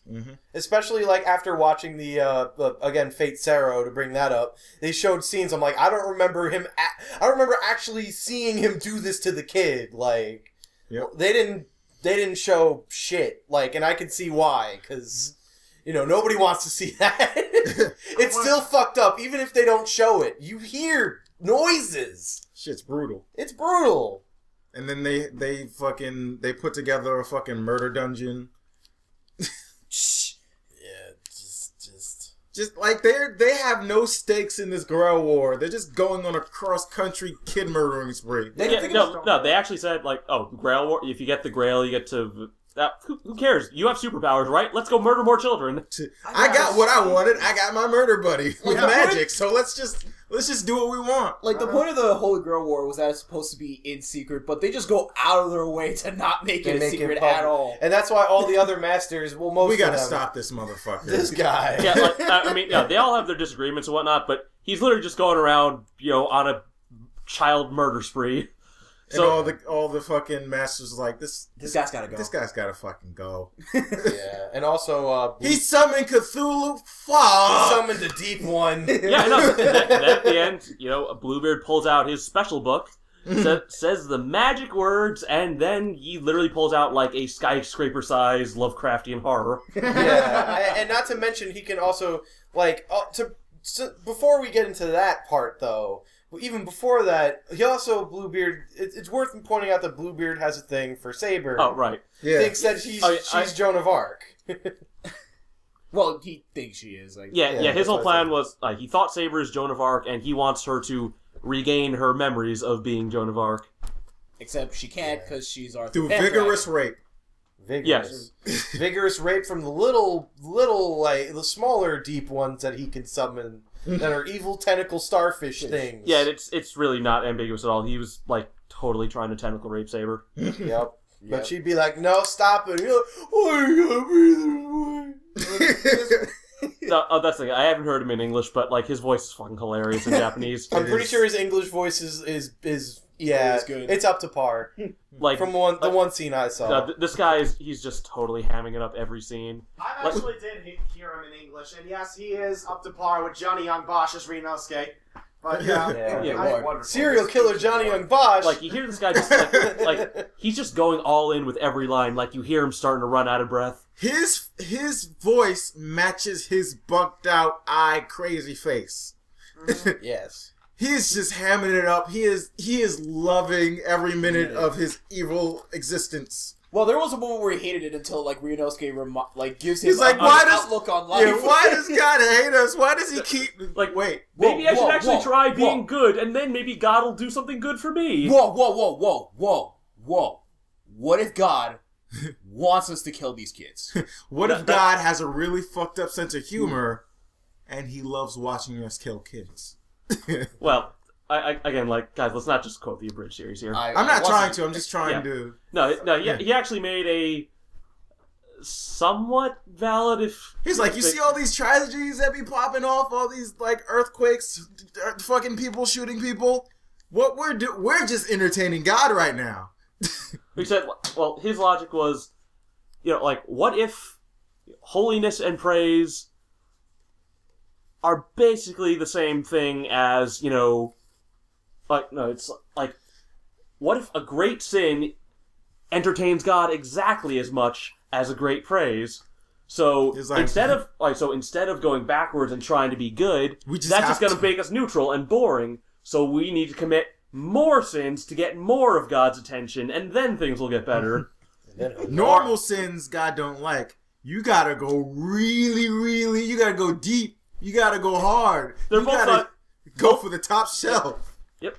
Praise and sin are both two sides of the same coin, so we're just gonna be like the Pope of killing children. Yes. Basically. Well, or I guess we've already gone this far into it. As the abridged series summed up that entire speech, instead of going the whole speech, alright, Caster, hear me out. What if God loves killing children? You just blew my fucking mind! Yeah. And now on to when the deep one happens, the big deep. That's basically the mid part of the season. I think, like, this was a 2-season series, so that had to have sucked if you kept up with it at the time and had to wait 2 months to figure out what happened at the end of that. Because it was like, oh, deep one, wait for the next season. Shit. Yeah. Yeah, that episode, that whole part was like 3 episodes long or something like that. It was a big deal because that was happening. Berserker and Gilgamesh were having a dogfight. Freaking Berserker grabbed onto a jet. Let's get to that in just a second. So yeah, before they were going on their whole murder spree, and the police are getting involved. Like they're trying to figure out why are all these children getting murdered. But then at this point, like, hey, Cthulhu monster. So and now the military's getting involved. Yeah. So now it's like I mean, the fuck hiding the Grail War at this point. They literally like send in fighter jets, and of course Gilgamesh is watching from above on his jet throne. But like, but then remember how we said the Black Knight, if he touches something that could be conceived as a weapon, turns black and red and becomes his weapon. He jumps in the fucking air, lands on a fighter jet. The fighter jet turns black, red, fiery veins appear all over it. The fighter jet is now his weapon. Is now his noble phantasm, and him and Gilgamesh have an epic dogfight. Yeah. Yes, the missiles and Gatling guns on the jet are also his noble phantasm. That scene really reminded me of the scene from Karis when the fact that Karis can turn into a jet plane. There's no, trust me, he could do it. Don't worry about it. Don't worry about it. It happens. Hey, it really reminded me of that though, and I really enjoyed it.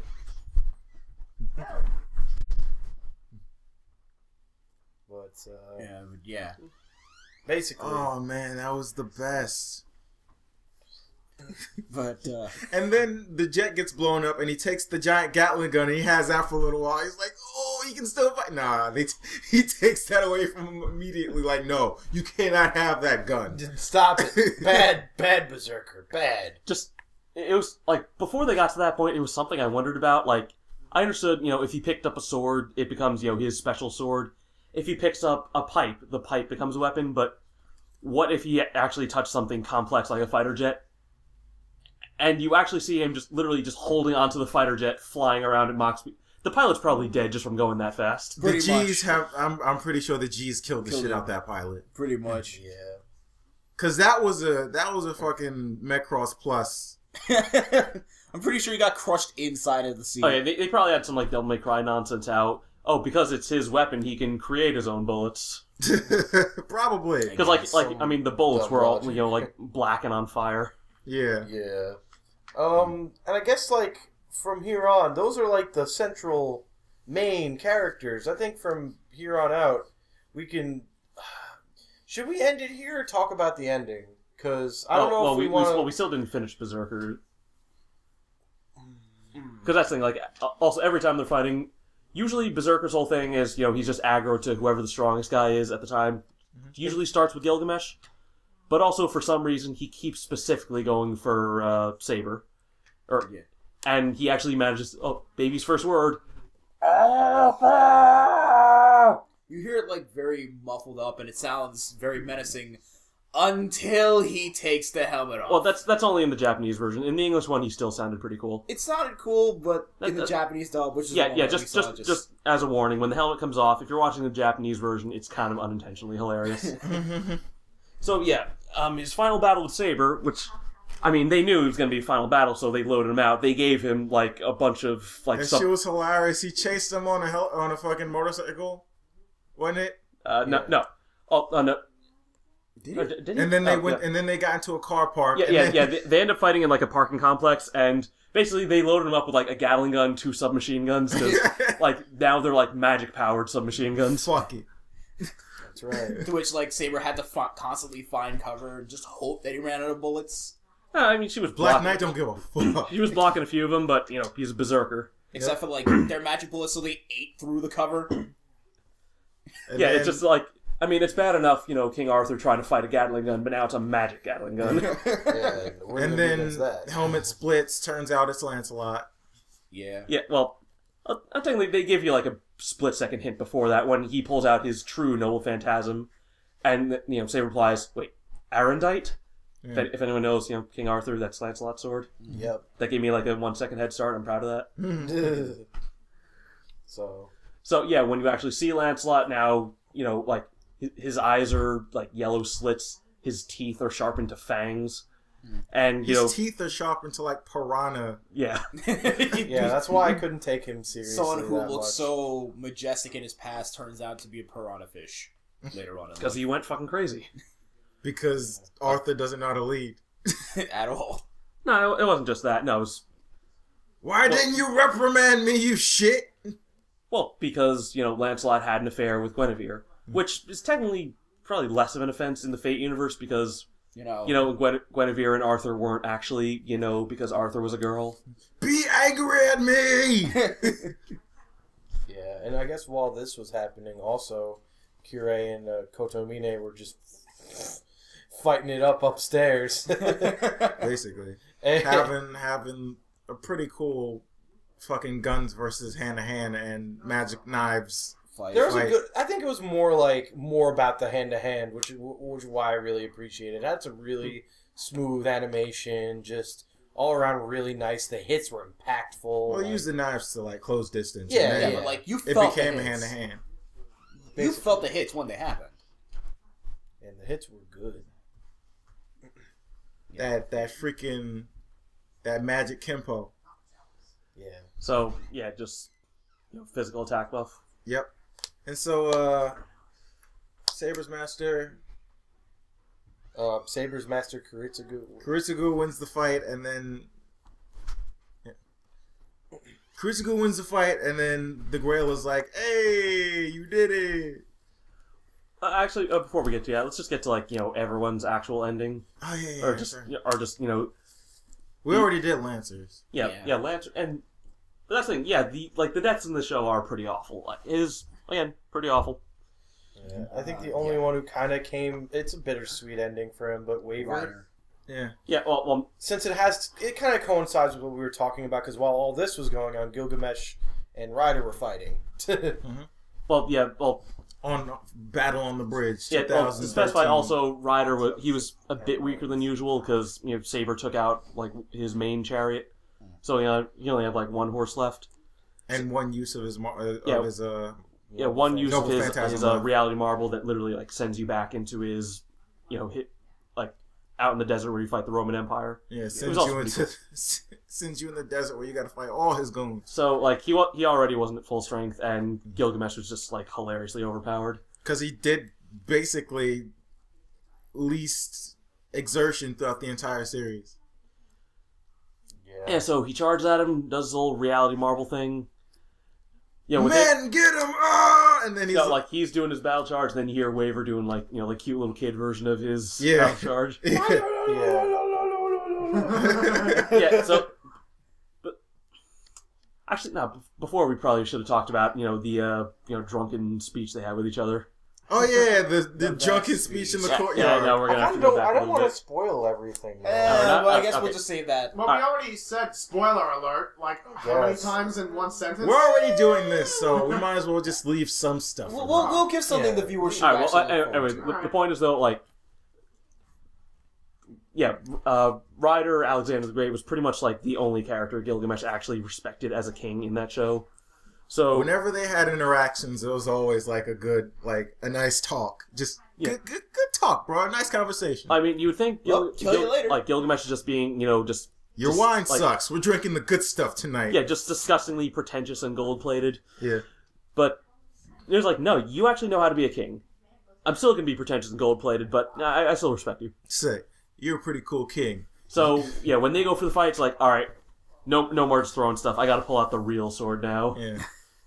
And boy, what a sword it is! Like, it's just this fucking like fun. Gilgamesh pulls out his Rubik's Cube Tron Lance. Well, no. He pulls out a Gate of Babylon. Instead of pulling out a weapon, he pulls out a key, which is also a sword. Yeah. Before Kingdom Hearts, shut up. He uses that to unlock a Rubik's Cube, and then he pulls out his real sword, Ea, from like Babylonian creation myth or something. Yep. Which is a giant energy drill lance thing. Basically, he just holds the thing out and reality breaks. Basically. So he just points the thing forward, and then Alexander the Great's reality marble just collapses in on itself. If I remember correctly, I think that I forget the name of the sword, but that is considered an anti-universe type noble phantasm. Yeah. That is literally the type that it's it's identified as. Its main purpose is to break reality marbles. Yeah. And so... Well, apparently, though, if you used it in real life, it would just destroy everything. Yeah. Yeah, that Gilgamesh, limits it on how much it can destroy every time he uses it. And so, the marble is gone, and they're back on the bridge, so Alexander the Great is rushing at him down the street. No, then he decides... well, he was doing it before, with Waver on, riding behind him. Then he realized, yeah, no, I'm about to die, but I'm going to go out like a G. You watch me. You're not allowed to die. You carry my legend throughout the ages. You hear me? You live. You live through this. All right, let's go. Exactly. As Waver just tries to imitate him, but it's so nasally. Well, no, That already happened. That already happened. Yeah, that was when they were in the chariot. yeah, no, when he makes the last charge, he tells Waver, get off. I'm about to die right now, so you don't want to be on this horse. Pretty much. So the horse gets... So he's like, well, you're going to be running at this wall of swords. So, horse dies. First. Yeah. And he manages to get to Gilgamesh, So close. but chains. Just like an inch before having a sword actually touch him. And then Gilgamesh was like, well played.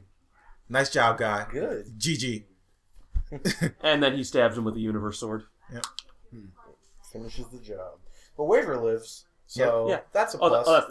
He actually goes up to Waver.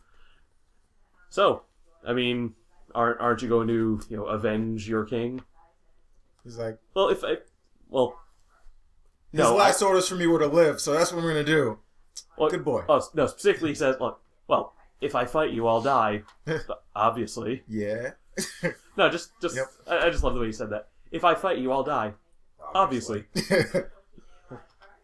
But yeah, no, he was assigned to be Alexander the Great's retainer, so he has to stay alive to record his history. And Gilgamesh is like, yeah, no, kingly duties, I respect that. Good boy. See you later. Mind you, the rest of the series, Gilgamesh is just being a complete asshole, just motivating people into murdering each other. Yep. But you now, guys, I like. yeah. No, because everyone loves these guys, I guess besides his teacher. Yep. Yeah. Who we already discussed gets thoroughly fucked. Karma's a gigantic bitch. I doubt Ryder would have probably taken his teacher's shit either way. I honestly... Well, yeah, that's actually what he says in the beginning. Yeah. Like, oh, you were going to be the one to summon me? You're hiding in the corner. There's no way I was going to work with you. Exactly. And I guess I don't align myself with bitches. I guess as for the two other characters who are fighting, Kodomine and Well, I was going to get to the rest of the deaths. the rest of the deaths. Okay. Wait, do you want to do that? I mean, again, I kind of want to leave some of this series to be, Okay, all right, never mind. a little more. Since we're pretty much at the end, we might as well keep going. Yeah. Okay. Yes, and these two had probably the most, not even, impactful endings, let's say. Out of everybody. Because obviously they're the last two standing in this war, and they're still fighting. So, basically, from what I remember, Kiritsugu gets the upper hand and ends up winning the Grand War, I believe? Well, He ends up winning. He gets him with that rib bullet. And Yeah, because this ending is, crazy. he gets him with that rib bullet, fucks him up, and then Kiritsugu is like, I win, which means I get to get my wish. My wish is to just get rid of... He wanted to end all war. I want to end all war and just And stop evil. It's like, well, you're going to have to do it your way. Yeah, the Grail says, I'm omnipotent, but I'm not omniscient. So I can only do this in a way you understand. And tell him a story about how, if there are two ships, one with 200 people, one with 300 people, he'll easily sacrifice the 200 to save the 300. But what if the 200 ship captures you and demands that you fix their boat first? What do? You killed everyone on the boat. We know. We don't even explain it. That's what you do. But now, what was it? A boat with The ship that had 300, what if that one started to sink and it split into two other ships with 200 and 100 people? Yeah. And now, what if the 100 ship captured you and said you had to save them? Yep. And he's like, wait, no, that's not fair. Now I've just killed 300 people to save 200, but that's how your shit works. That's how we're going to save the world. And, zoom out. Basically, like, 90% of the world is going to die. Because how else are you going to stop war? So he decides, maybe this isn't worth it. Like, this is kind of a terrible idea. Also, you might strangle your wife to death. And then kill your daughter. Well, the Grail assumed the form of his wife and daughter by, I guess, metaphorically killing them. That was his way of rejecting the Grail. Mm-hmm. Mostly just so, just more disturbing imagery of him, murdering his family. Yeah. So it's like, and he walks out of the Grail universe and he's like, no, fuck this. Grail gotta go. Yep. Saber, blow up the Grail. Saber, I'm using my 2 command seals to tell you to blow up the Grail. I don't want to do Why it. are you making me do this? I'm using my 3rd one to then again tell you blow up the Grail. Well, actually, no, it was only 2. He used the first one earlier. Mm-hmm. Yeah, he used the first. You forget who's the first one. Technicalities, whatever. He uses command seal, says, blow up the Grail. I dare you to blow up the Grail. So, like, Saber, she charges up her, nuclear sword. Yeah. Swings at the Grail breaks, but there's still, like, blood wine dripping out of it. And then, a giant hole in the sky appears, and then, like, a shit ton of it, but now it's, like, all muddy or something, falls out of the sky, and just, like, starts destroying the whole city, and starting fires everywhere. And he's like, well, he and the viewer are collectively like, whoa, what the fuck just happened? he tries to nuke the Grail and then fucking Slime Time Live on the entire town, and then it's like, maybe you shouldn't blow up the Grail. Maybe whoops, maybe that wasn't a good idea. Didn't know that this was gonna happen. Apparently, they might explain this in like some of the other Fate-related stuff. But watching Fate Zero and nothing else, I'm sitting there like, what the fuck just happened? What I want to believe is either this: A, actually trying to destroy the Grail will end up doing that, especially if you do it not properly, or B, at the last second, Kodomine, who was still alive, and since just getting conscious. No, I don't think he was still alive. It's just when the slime came down, it brought him it brought him back to life. And effectively gave. I think it showed him like opening his eyes as it was happening. Oh, was he? Yeah, I think so. I think he was still like. I feel like at the time he was like, man, I wish that everything wouldn't go his way, and he didn't realize the Grail was still there. And then nothing went his way. And since the winner already rejected the Grail, it just went to the runner-up. And the runner-up's wish was like, fuck up everything. Was fuck this guy. It's honestly the most likely. Like the thing this guy wants to happen, the opposite of that. Yeah. Which somehow translates to, flaming mud, blood, wine falling out of the sky and destroying the city. Yep. Yeah. Or a good chunk of it, at least. It's like, fuck, what's your wish? Fuck this guy.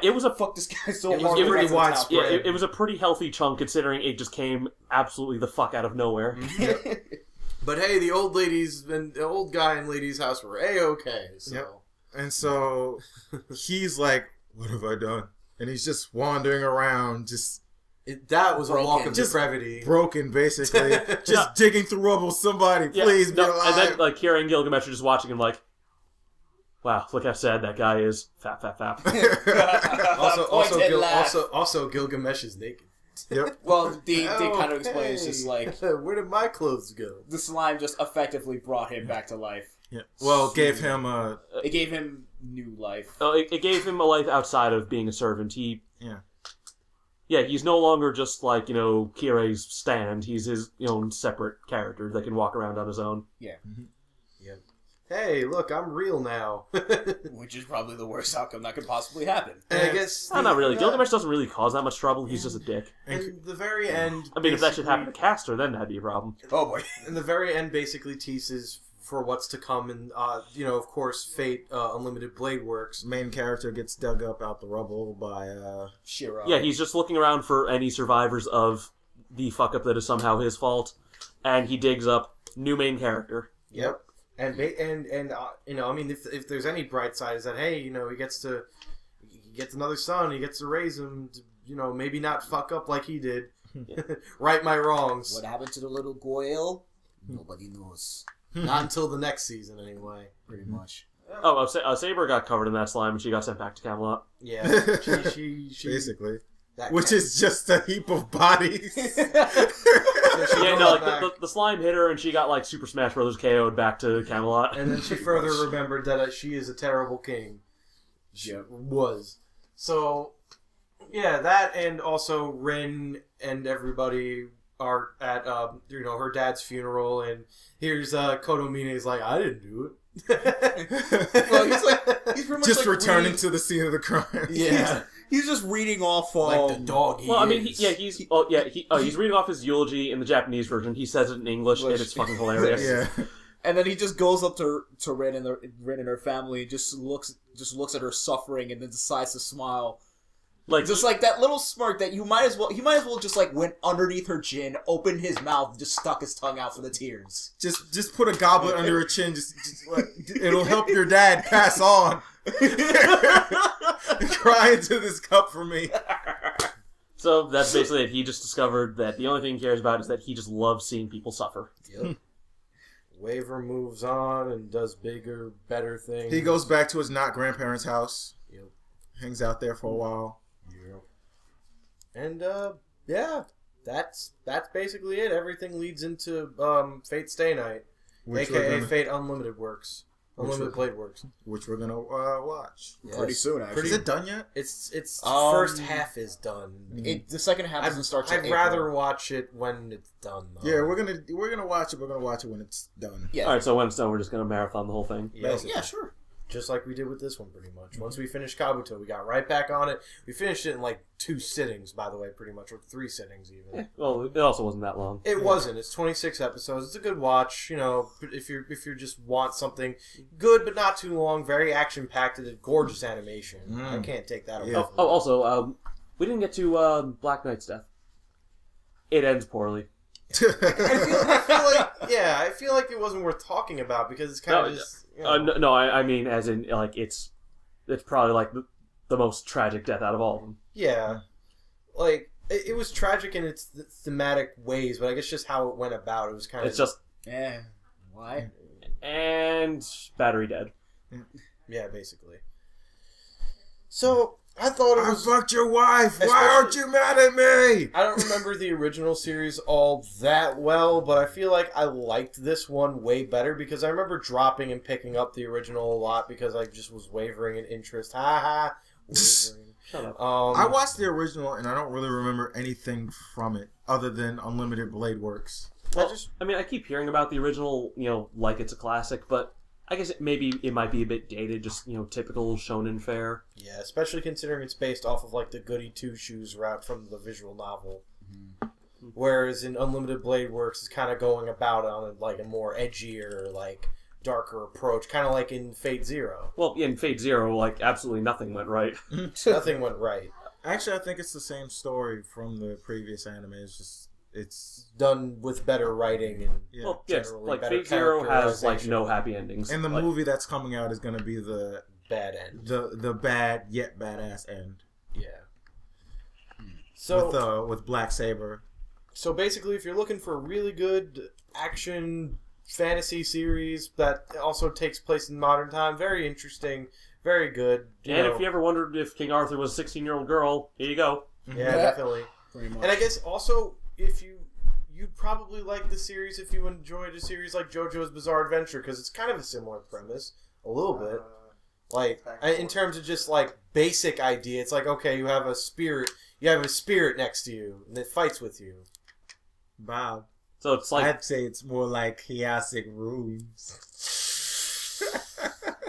Well, I was going to say, like, Pokemon with, historical figures. I think this is where we're going to end it now. Wacky, we enjoyed that you were on the show with us. Go check out Wacky Modder 84 on his channel. He does a bunch of Gundam. Yeah, we're videos. helping you. We're giving you all All stuff. 7 views. Oh yeah, all 7 views. You know what? I'm just gonna Add to your 1,500 plus subscribers. 10,000 by the way. But Jesus. seriously though, I'm just gonna send me the link to this shit, and I'm just gonna put like gonna put up like something on my feed. If you wondered what my friends are like, this is it. Enjoy. Excellent. This